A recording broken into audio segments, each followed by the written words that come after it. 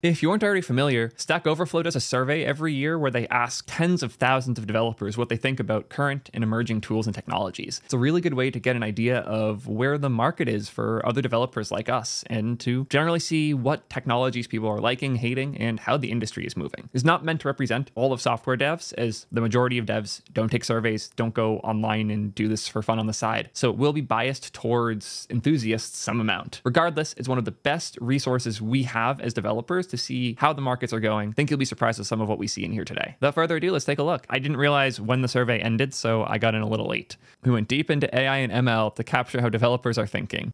Oh boy. Most developers have a post-secondary education having some college or more. Interesting. And most developers have attained a bachelor's degree with a quarter attaining a master's. Also fascinating. Think the most visible developers didn't need education, which is why we have this assumption you don't need it. But the best money you can spend to make yourself a better programmer and easier to hire, if you haven't had a programming job before, the best money you could spend still is on college. It's like not a popular thing to say, but getting a degree is one of the best ways to increase your chances of getting a job if you have the 4 years and the money to spend. If you can get good at programming and prove that ahead of time without going to school, obviously do that. But if you're struggling to get that first job and you have the opportunity to go to college and you're young, like college is fine. And obviously if you can drop out and get a job, that's nothing to be ashamed of either. But yeah, having a degree is one of the best things you can do to help yourself get a job in the field. And for 41% of people to have a bachelor's and then like even more beyond that is nuts. Okay, learning to code.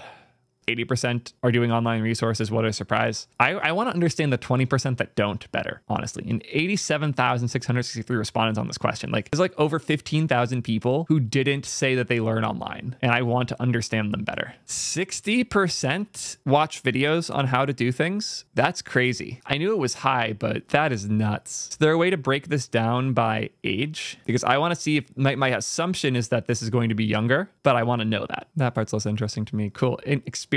Here's where things start getting real fun. Crazy to think that like 50% or so of the survey has 10 plus years of experience. That's pretty nuts. And the most experienced programmers are in Australia. That is fascinating. Years coding professionally is not that far off that first chart, which is also cool to see. Developer advocates are in the top 5 most dev experience. That's fascinating. It makes sense because like to communicate with developers, you need to understand them very well. But I'm guessing most people would not have expected that, or like a dev advocacy role that isn't a programmer. Actually, I think that generally goes here. Only one of these 5 roles would be expected to code regularly. But an exec is not going to be coding much. An educator is not going to be coding much. And a database admin is not going to be coding much. And obviously DevRel isn't either. So it's fascinating that the roles with the most years of experience, actually that goes all the way down to here. All of these roles, other than the second one, are not expected to program a lot. One important bias to account for here before I boldly assume everything. The types of people who aren't developers day to day that still fill out this survey are going to be very nerdy about programming. So for a designer to fill out the Stack Overflow survey, they have to be nerdy enough to do that. And in order to be that nerdy, statistically speaking, it's more likely that you have like a lot of programming excitement and knowledge and history. So the average designer who fills out Stack Overflow is more likely to program a lot than the average coder who does, just due to the likelihood they fill this out. Developer type. Losing my voice already, and we're only an hour in. That's great. How long have I been saying this for, y'all? Full stack is the future. The average person who doesn't code doesn't understand the difference between a backend and a front-end dev. They don't give a shit. And the more you're able to solve the problem that your users have, regardless of which system it lives on, the more successful you'll be as a dev. And it seems like a lot of devs are noticing this because holy shit, 33%. That is more than front end and back end combined. That's more than front end, back end,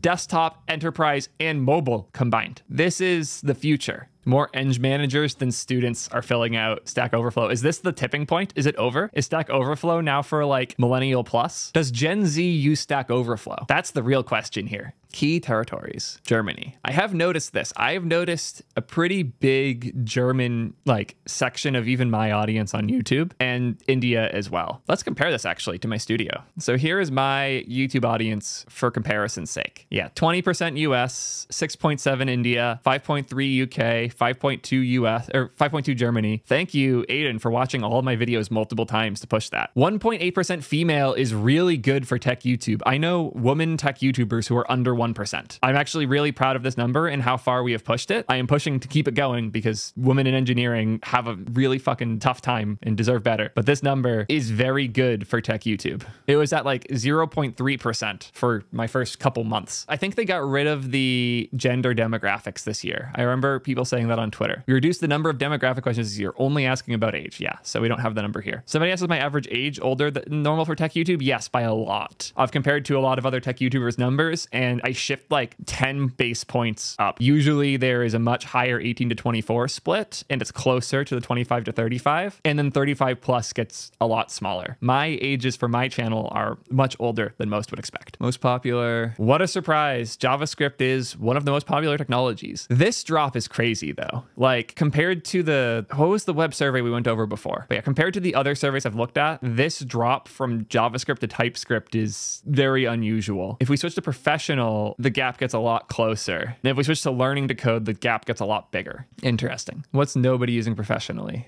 What the fuck is Raku? Pretty sure this is like a TV thing, right? Like I can watch Netflix on it. If you need a programming language with Netflix built in, you're good. Databases. This one I was interested in because they also put like companies in here, but they only put companies that are using like their own shit. Like is Vitesse in this? It is not. I will say I am shocked Postgres and MySQL are this close. I would not have expected that. Wow, the professional, the gap gets bigger. That I also did not expect. That's two surprises. I know Postgres is big, but I thought it would be a decent bit bigger than MySQL. Like I thought that it would be closer to 2x. MySQL is likely more popular in terms of like the amount of data in databases running one of these technologies overall, but more projects are spun up using Postgres every day by a lot. I can't imagine people who are doing a survey and clicking the button for the database they use. Like it is surprising to me so many of them use MySQL. I did not expect that. Elasticsearch being 14%, like how many people click that button? 10,000 people who did this survey said they use Elasticsearch, and 13,000 said MariaDB. This is interesting. I have a lot to think about here. Those learning are more likely to go with MySQL. What? Can someone explain this to me? Is this just the Planet Scale course? Why are people twice as likely to learn MySQL than Postgres? This is for people who are learning to code. This can't just be Planet Scale. I have no idea what's causing that. I need to do my own research in the future. That was confusing. I need to stop thinking that much about it. Cloud platforms. Vercel and Netlify are a lot closer there than I expected. Professionals, but the same. Learning. Vercel's losing to Netlify for learning to code. That is fascinating. As well as, oh wait, no, they're winning here. Yeah, almost 50% use AWS. Azure and Google Cloud are way closer than I expected. Firebase below Google Cloud is a little surprising to me. Cloudflare and Firebase being so close is also amusing. DigitalOcean is higher up than I expected. Vercel has more growth to do is what I'm seeing here, which is exciting. Fly is beating Render. That's another one I didn't expect. Fly is like pretty strongly beating Render here. If I switch to enterprise or professional developers, will Render beat out Fly? Nope. Yeah, Render is losing hard to Fly. That is good to know. Cool. Web frameworks and technologies. Node beating out React very slightly. Next is about to beat Angular. God damn, that is impressive. Next is also about to beat out Vue for professional. It already beat out Vue overall, at least for a very Western heavy survey. Learning to code next is very high up. This is huge. Angular falling this far in the learning to code section is a big deal. That's like one of the biggest signs something's on the way out. There are more people learning Flask and ASP.NET than there are learning Angular. What? Game over. God damn. Rest in peace, Angular. Good luck with the recent changes. We'll see if y'all can increase adoption again. That hurts. Flutter being that much higher than React Native and Electron, that scares me because that's just like bad for the future. Yeah, this is what scares me the most, that Flutter is this highly overrepresented in people learning. That's insane. That is very bad for the future of the web and mobile. Like Flutter, God, no, that scares me. I have to do way more React Native propaganda because this is not good. Flutter isn't native though. Guys, I have like 4 videos about why Flutter is terrible, and I have another Flutter is terrible video coming out. I'll put it as simply as show me one good app that uses Flutter. Just one. Other tools, obviously people are using Docker. It's pretty funny that Docker and NPM are so close. And Homebrew, because that means you are using a Mac. So for Homebrew to be in 22% of respondents is nuts. Integrated development environment via, God, That is incredible. I don't think y'all understand just how massive this is. If you work with other developers, in particular in person, having most people by this much using the same editor is so nice. It means things like I can use my coworker's laptop quickly for pairing and I know how things work. It means things like we can commit the VS Code folder in our repo and it will install the right extensions for every developer on the team with the right settings all. It makes it so much easier for me and my teams to standardize and have the best experience consistently across the team. I saw someone ask about Atom. Atom's formally dead, so this is bad. Atom, like, they have deprecated the editor. It no longer gets updates. It will soon be insecure if it isn't already. You should not be using Atom. It is dead. Yeah, Android Studio above Xcode is fascinating. Nano beating WebStorm is hilarious. Did that actually? Yeah, Nano beating WebStorm. Yeah, that is hilarious. RIP WebStorm. I won't miss you much. I don't get the IntelliJ people. I can't do it. I want an editor that is as much just an editor as possible. Weird seeing Helix in here. Good for them.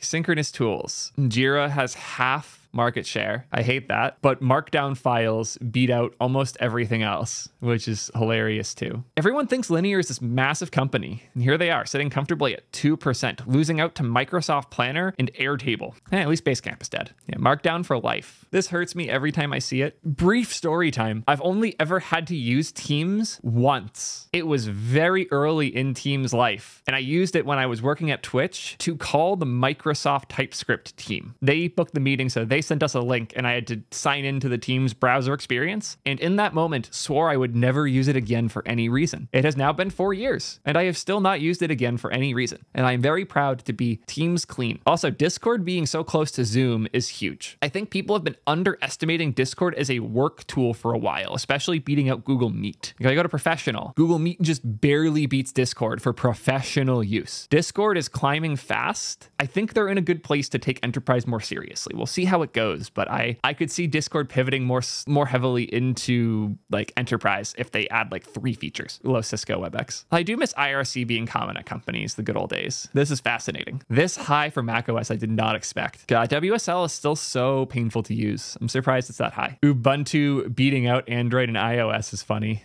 God damn it, Arch. Arch beating out iPad. I guess it's the year of the Linux iPad. The year of the Linux tablet? Are we here? The first thing to win professional versus personal is Red Hat. AI search tools. ChatGPT is the winner by a lot. Bing AI is doing pretty well. Then Wolfram Alpha, then everything else. I don't care too much about all of this stuff, but I am curious. Tab9 is doing much better than I expected. CodeWhisper is doing slightly better than I expected. Everything else is doing much worse than I expected. Copilot having, I mean, it was only 40K respondents for this, but 50% response out of the 40K. Pretty big. Admired and desired. So what's the difference? Blue is desired and red is admired. This is very interesting where the desire for TypeScript's a bit lower, but the admiration is significantly higher. Same with Rust where the desire is a good bit lower, but the admiration significantly higher. It really seems like Rust has a strong like cabin fever effect to it. Does Elixir have the widest range? I think Elixir has the widest range here. That is hilarious. Yeah, 4% desired, 73% admired. That sounds about right. Not many things need Elixir, and even fewer end up using it. But the few that do, it's such a good language. Raku has the highest range, 65 to 0.3 versus 73 to 4. Yeah, you're right. It's slightly higher range for Raku. God damn it. I knew those guys would come back and haunt me with their damn TVs. Postgres is like a standard deviation ahead of everything else here. That's fascinating. Surprised that Vitesse didn't make it into any of the database stuff. Cloud platforms. Hester and Vercel have a large proportion that use and want to continue using. Yeah, Vercel is killing it here. I don't know anything about Hetzner, but I've been hearing more about it. Yeah, this is a good chart for knowing like where adoption is for something. If your blue is far to the right, your interest is growing. If your red is far to the right, you're converting well. Web frameworks and technologies. Strange that Next is again less desired and more admired than React, but it checks out. Also sad to see Vue shift so far in admiration where people are considering leaving. Angular's about where I'd expect it. Svelte admiration is really high. Phoenix, which for those who don't know is the equivalent of like, kind of like Rails, kind of like Next for your Elixir apps. So it's interesting to see how admired it is, but again, Elixir, that lines up. Interest in Remix has plummeted and the admiration has gone down a decent bit too. Drupal's dead. It's weird to see. WordPress is doing okay. Other frameworks and libraries. This is a section I didn't care as much about. God, the Flutter people. Other tools. People are more and more burnt out on NPM. People are more and more fine with You're excited about Vite, more fine with homebrew. You'll like Cargo a lot. That's like outstanding compared to the other stuff in here. Good to know. The package management in the Rust world seems to have people very happy. VS Code killing it with that high range here, and everything else not as much. NeoVim has slightly higher admiration, but a lot less interest. Checks out. Asynchronous tools. People really like linear, even though not many are desiring it. I dislike that Jira is that high for admired. Love that Markdown is that high, because Markdown is great. Yeah, Discord's insanely admired. Is it the highest admiration here? 32.73. Nope, it's slightly losing to Matrix, but it's still very up there, especially when you consider how high the interest is. This shows me Discord has a real chance at killing Slack. Like this is a real opportunity right now. AI search tools. Jesus fuck. That's the furthest along anything's been in here by quite a bit. Copilot, same deal. Wow, desired is higher than admired. Is that the case on any other thing in this chart where there's more desire than admire? That's insane. I just want to see the numbers to and from Rust. 12,000 who work with TypeScript want to work with Rust. 17,000 who work with JavaScript want to work with Rust. I hate this chart so much. It's like the worst chart I've ever used in my life. The Mongo Postgres binding is real, as is the Redis one. MySQL Postgres is pretty strong. I hate this chart. AWS is almost entirely like self-eating. Yeah, no, this chart's fucking useless. Everything goes to VS Code in the end. Top paying technologies. Interesting. So the thing that we don't see here, we change this to number of responses. 273 people have Zig jobs. There aren't cheap Zig jobs yet. There are only new Zig jobs, and those jobs are going to be in markets that pay higher. There just isn't much Zig, which is why you're going to see a bigger number there. Honestly, the only way you can use Zig at the job is if you have been there long enough to convince the company to use Zig. So all those people are going to be the highest paid at their companies. So we say Dart's at the bottom. That is hilarious. That's a thing. So what I'm getting from this is Zig and Dart are exact opposites. I'm fine with that. I'm fine with a spectrum where Zig is on one side and Dart's on the other. TypeScript's decently high. How much higher is it than JavaScript? Want to get a raise for $3,000? Just learn TypeScript. To be clear, I think this is one of the least useful charts because all of this is based on region and like the state of the market for different technologies, not on how much each of these things pays. If you broke this down by region, it'd be a much more interesting chart, but they didn't do that here. So it looks like Dart people are getting paid more. JavaScript people are getting paid significantly more. This also kind of confirms my Gen Z theory that Gen Z uses Stack Overflow a lot less because they would be the ones getting the lower pay jobs. Interesting. About 30% don't plan to use AI for anything and the rest do. I'm team AI augmentation for things. Like I don't want AI to write my code for me, but I want it to help me write code. And somebody just said in chat, ChatGPT has replaced a lot of my Stack Overflowing, where I can write a comment and it will generate code that's usually close enough to what I'm looking for. And it's nice. Hard to imagine coding a lot without something like ChatGPT at this point because it is such a nice change. It's not like essential. It lets me save my brain for other things. AI tool sentiment. Very favorable, indifferent, unsure. And this is good to see. Only like 4% of people are leaning unfavorable. Not even like a bit over 3% are leaning unfavorable in dev. I don't see it doing these things for me, but I do see it doing these things. So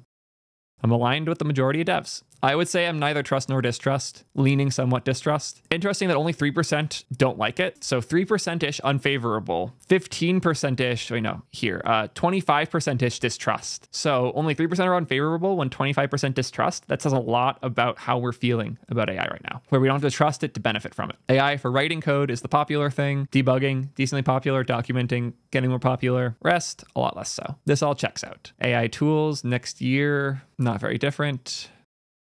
Work time, employment, 70% are employed, 15% are independent, 13% are in school. Do they have year over year for this? Because I would love to see how this compares to last year in terms of the independent section in particular. Employment by geography. US is 68%, Germany is 56%, a lot higher student rate in Germany, even higher student rate in India. Interesting. Most everybody's doing hybrid work now too. Only 16% are fully in person. 40% have less than 100 employees in their organization. That is something I also remember seeing a few times. Salary by developer type. I like that this one is regional. Cool. So I can do this one to better understand things compared to myself. What's interesting with senior execs is that your comp, especially for early stage stuff, is going to be weird. And you're going to, statistically speaking, there are more early stage execs than late stage because there's a lot of companies. Obviously, big companies will have maybe 5 to 10 execs, but small companies have 2 to 4, and there's a lot more of them. So the average executive, the average CEO is CEO of a smaller company rather than a bigger one. And I'll tell you right now, as the CEO of a company, I don't pay myself anywhere near this much money. My salary on the books is a lot lower than this. And as a result, if I took this survey, I'd be driving this number down. However, the other side of that is the number can be really high if you're one of those big companies and you're executive there. Like I'd imagine the executive for a company like Amazon is going to have a 7-digit number for their salary. It's not just cash. That'll be a lot of stock and incentives and things. But if you take 4 salaries under 100K and average that against one salary in the millions, it makes sense how this number happens and also why it's not that far off from other things. But what would be interesting is if we could see the range here of like respondents. I'd imagine that the lower end here is one of the lowest ends and the higher end is obviously the highest end. But this number is from a chaotic process of averaging, not from an actual representation of how much money they make. Is it median? Oh, median salary. That's even more interesting, actually. I would kill for the data for this one. Interesting that DX makes so much more than all these other roles. Is that the case in other? DX falls a bunch globally. Not a bunch, but yeah, falls a couple places. Yeah, not interesting respondents overall. Yeah, only 48K or 46.5K. But yeah, you're saying front end is lower. Yeah, same price as full stack and hardware though. This is interesting. Yeah, this is another one of those where like it's the title people have on paper and the role that they do at their company can vary a lot. I can't imagine this being super accurate. People are also commenting on designer being higher than front end. Again, the reason for this is if you're a designer filling out the Stack Overflow survey, you're not a normal designer. You're a designer that cares a lot about code, and designers who care a lot about code are in a different group from the average designer. They are more tuned in with their job. They're more involved with their team. They're more essential in a lot of ways, probably because they know how to code. That's why they're on Stack Overflow. And yes, a designer who is familiar enough with code to do the Stack Overflow survey is probably higher paid than your average designer. They might even be higher paid than your average developer because getting a good designer that's tuned in that way, really hard to find. Anyways, if I spend too much time in that chart, it's going to drive me crazy. So we're going to go to salary and experience by developer type. Interesting that this cuts off at 7 years for the starting point. Data science, It's an interesting chart. And you can see here, like, yeah, a designer with 13 years of experience on average is very underpaid compared to other roles. Like a manager with the same amount of experience is paid almost or more than double the average designer. Salary and experience by language. Again, if you're using Zig at the workplace, it's because you get to choose which language you're using at your company, which means you're more senior than average. Honestly, kind of same with Erlang, but has a lot of stranger biases within it. I don't think like the salary to code language is going to bring much value. Like that's just not a chart that we can learn too much from. Maybe trends year over year, but the actual like comparing two languages via their salaries is nonsense. Purchasing technology. This is something I think a lot about. You know what? I want to poll my audience actually. Let's do a poll. Let's ask the exact same question. Do you have influence in tech buying decisions at work? Motherfucker, you just rewrote your mono repo in Turbo and had an insane PR. You have, at the very least, some. They don't even let you use that over Yep. Yeah, that would be little to no, I would argue. Yeah, this is dependent on company and team size, but it's also dependent on how senior you are. We have a good bit more influence than average. So if we compare these numbers here, also they didn't have a question that's like unemployed. Our sum to great influence are like the same, and little or no is a good bit smaller. Yeah, we have good numbers here. This is a big part of why this channel is so valuable and why this community is so different, because the average person here has been coding for a bit and has a lot of buy-in at their jobs. And to the 50 unemployed here, if y'all are in this community, you're going to get there really fast. Yes, bigger companies will obviously have more red tape, but at the same time, bigger companies often have small teams that are their own isolated boxes that can, for better or worse, do their own stuff. Look at that. Some influence one, but lots of influence is higher than little to no influence for us. That is a very different chart than here. And again, like this is what makes our community different. We're not as fun for newer developers. And I think that's a good thing as much as it's a bad thing. Shortlist or investigate new tech purchases. Yep, that makes sense. Whereas go to Theo's stream and spam his chat until somebody replies. So it feels like there's thousands of people doing that one. Coding outside of work. So tangent, because I saw this come up. Unironically, yes, it might sound silly, but if you're involved in the community, you're involved in the Discord, saying that you're part of developer communities in your resume is actually a good thing. Imagine that the person reading that resume also is a Theo viewer, and you can talk about a random video of mine that you've both seen. That is a great way to know if somebody can hold a conversation about software technology and the stuff that we do every day. It might seem silly. Mir, if you don't have I edit Theo videos in your resume, you're being stupid. Like seriously, that should be in your resume. The fact that I trust you enough, both as an editor and a technical person. Absolutely. Include the fact that you're part of this community and that you spend a lot of your time hanging out learning about software dev stuff. I 100% believe this should be on your resume if you're still hunting for your first gig. Maybe by your second or third gig, if you're not having issues getting your resume noticed, absolutely. But like, if you're struggling to fill your resume, I've been in Theo's server for a year, and I was one of the earliest adopters of Create T3 app, especially if you can also say I contributed to Create T3 app. That's huge. That's absolutely huge. So yeah, like as silly as it might sound, including this community in your resume is absolutely worthwhile. You could say T3.gg community member or something. We'll come up with a better term for it that has SEO, but like just Theo. Exactly. Y'all get it. If you're the type of people that hang out in a community like this for fun, like you're chilling here on a Wednesday afternoon, chatting about this stuff with me, put that on your resume, because one of two things happens. Either the company you're talking to gets it and you're now taken more seriously in the interview process, or the company that you're talking to doesn't get it and that job's a worse fit for you. Like if you apply to a company that judges you for putting this community on your resume, that's not a place you want to work. You can do much better. That's my thought on that topic. Sorry for the tangent. Coding outside of work. Yeah. Again, I want to test this. I actually don't like this question as much. I was talking like a general, do you code outside of work? I guess I'll do that. Do you code outside of work? Yeah, 91% of people coding outside of work. Yeah, a little bit higher than here. Checks out. Now we're back to community. Cool. This is a thing that we're all very experienced in. Visiting sites across Stack Overflow, Overflow versus Exchange. I forget about Stack Exchange. I forget they're like also kind of a thing. Crazy how in the Stack Overflow survey, 98% of people use Stack Overflow. Who would have guessed? I don't have a Stack. I might actually have a Stack Overflow account. I don't use it though. Frequency of participation on Stack Overflow. This actually is a huge signal for how biased the survey is. Let's ask here. And by participate, I mean you ask a question or you give an answer. This is what I expected. I'm also literally never here.